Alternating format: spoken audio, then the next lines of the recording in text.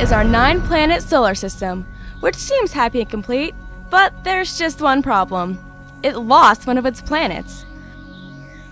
The solar system used to consist of 9 planets: Mercury, Venus, Earth, Mars, Jupiter, Saturn, Uranus, Neptune, and Pluto. Well, this is how our solar system was known until 2006, when Pluto wasn't declared to be a planet anymore. But how does a planet just get lost? Well, let's start from the beginning.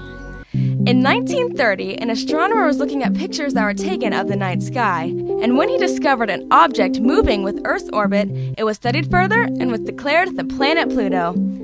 Then, technology and telescopes improved, and Pluto started to stick out from all the other planets. It didn't fit in with its neighboring extraterrestrial planets.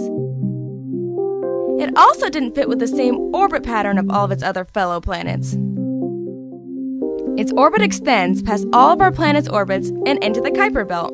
So, the fact that Pluto is very different from its fellow planets gave the first clues that it is not even a planet at all.